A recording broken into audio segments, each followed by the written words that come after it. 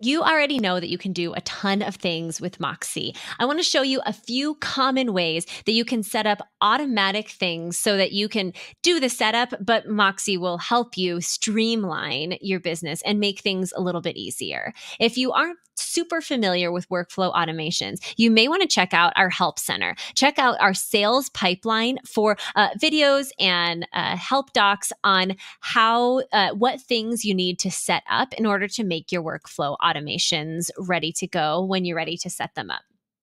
I do want to show you here in pipeline settings, we have these default to-dos. So that's every time someone comes in as an opportunity, you have these to-dos set up with a relative to-do date. So these will roll for whenever someone becomes an opportunity in your pipeline. So I've got here, I want to do research within a couple of days when an opportunity is added. And I also want to comment on their social posts within the next 5 days. And these will show up for you in your work to be done. So you'll see this is out of my pipeline, and you can see I've got just a check mark here to say, yep, I have done the research on that thing.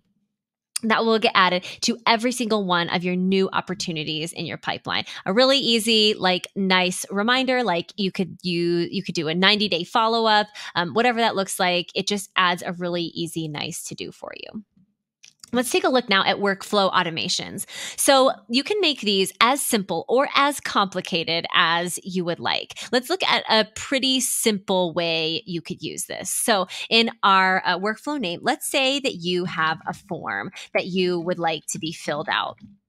So if you are a consultant, let's say you've got this one doc that you have each of your clients fill out, and you just want it to send to them when they are ready. So we're going to put this in your opportunity enters this stage, and I'm going to put it in this skills gap analysis pipeline stage. You can create as many pipeline stages as you want. So I would suggest making them as clear as possible. So I'm going to say skills gap analysis is what I'm going to do here. So that is how it's going to start. So when I plug an opportunity into skills gap analysis, it's going to start this automation. So I want to send them an email, and I want them to receive an email that is, it's from me.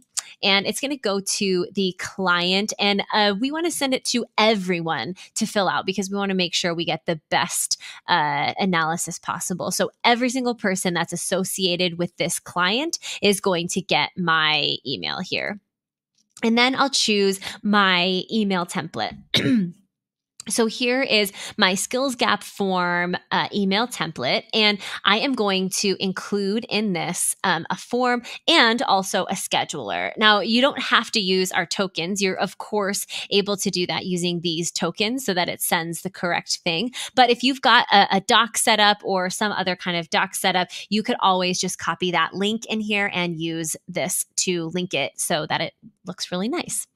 Now, this is going to send this form over to my client to fill up. And then I am going to change the stage of this because now they are kind of out of the stage where I need to send the form. And now I'm going to update this stage to an on hold. And maybe I could also set up a reminder here for myself that after they are moved into the on hold stage, now I need to have a project created so that I can remember to follow up with them if that doesn't happen. For right now, we'll focus on this super easy workflow automation, which is as soon as I put them into a skills gap analysis, it will send them the email, have them set up a meeting with me, and now they are in this new stage of on hold. Then you click publish to make your automation go.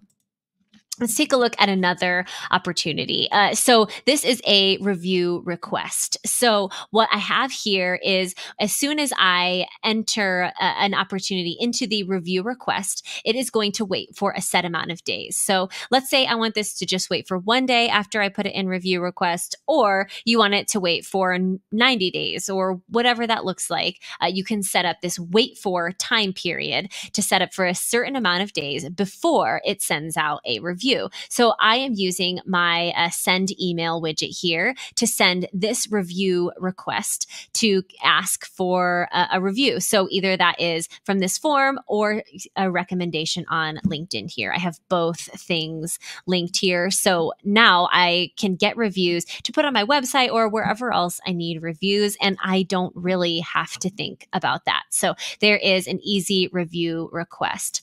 Another thing you can do that is related to your form. So let's take a quick look at the form that I have built here for my discovery. So I have created this form here with a question about a budget and a question about length. And I want to make sure that I'm only working with someone who maybe has this $1,000 to $5,000 budget and has kind of an ongoing commitment for me.